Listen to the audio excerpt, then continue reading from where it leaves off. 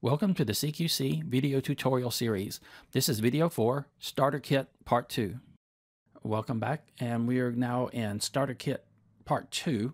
So we are going to pick up where we left off last time. And what we did last time was to create a few widgets. We had 2 command buttons, and remember those exist basically just to issue commands. And we had an image which shows the off and on state of the light. The image is a field Boolean image, which means that it's associated with a field, which we've selected down here. And that field is used to decide whether it's in a true or false state and show one image or another.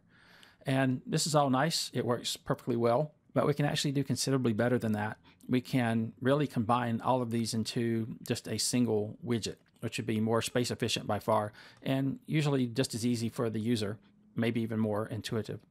So let's actually create a new template here, and we'll continue to create new ones for each video so that you will have a back trail that you can go back through and look at these if you would like to. So let's do a new file, and we'll call this one second test. And let's open that up. And what we would like to do here, let me size that down again as we did before, since we're a little short on space here. And what we will do is this time is create a checkbox. And a checkbox is essentially a combination of the 3 widgets that we had before. It is also Boolean in the sense that it has a true or false state. And based on that state, it can display one image, one piece of text, and it has an action for that state. And then it has an image, text, and action for the other state. So essentially, having 2 actions gets us what the 2 buttons did, and having 2 images gets us what the Boolean field image did. So we can combine it all together. So let's create a checkbox here. I'll do new, and sorry, this is off your screen again. Buttons and field checkbox. So that means it's a checkbox that is associated with a field, as our image was in the previous video. And it doesn't really look the way we would like it to here, so we're going to do a bit of styling on it. This is just the default appearance of a checkbox, which is very similar to how they might look in a standard Windows application where there's a image to the left and text to the right. In our case, we will not use the text here. So we're going to get rid of that, and we're going to change the image to be the same as the lights that we used in the previous example. So we have it selected here, so that means that it's available to edit on the right over here. So first, let's get rid of the true and false text, which are these 2. So just empty those out.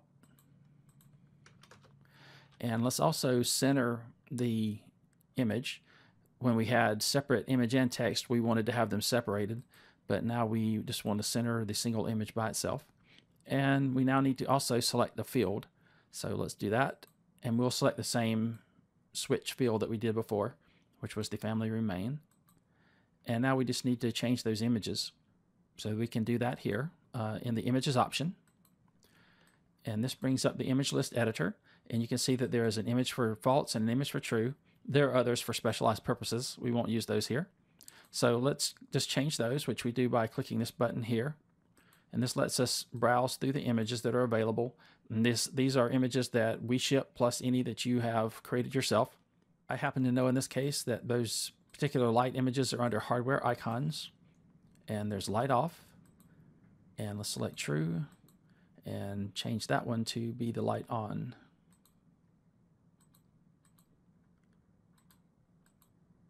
So we now have our images, and now what we need to do is just set the actions. And as we said before, there are 2 actions, one for each state. So we just need to set one to turn it off and one to turn it on. So under the action settings up here, we'll get the same action editor as before. And previously, we didn't look at this up here at the top, the action events, where for a command button, there's only one event, which is just when it's clicked. But in this case, there's one for true and one for false state. What we'll do is set the true one so that it turns it off, and the false one so that it turns it on. So basically, it just toggles every time you click it. So this is the true command, or the true action. So let's do commands, devices, field right as we did before. And we need to use that same field because we need to toggle the field that's being used to show our state. So let's click the family room switch, or the family room main switch. And in this case, since it's true, we want the new value to be false. And let's just copy that. So we'll do copy all, and then we'll go to false, and we'll paste all those in. And now we just change the value to true. So now when it's false, we will change the value to true. So now we have basically a toggling light switch. We don't have any text right now. We'll work on that in a subsequent video so that we can label them, because we're going to have a set of these for the various lights that you want to be able to control. So let's actually save that. And again, this is off your screen, but I'm just doing file save. You could do Control S. And let's go back to our interface viewer, which remember is in the start menu under Charm Quark Controller, and then Interface Template Viewer.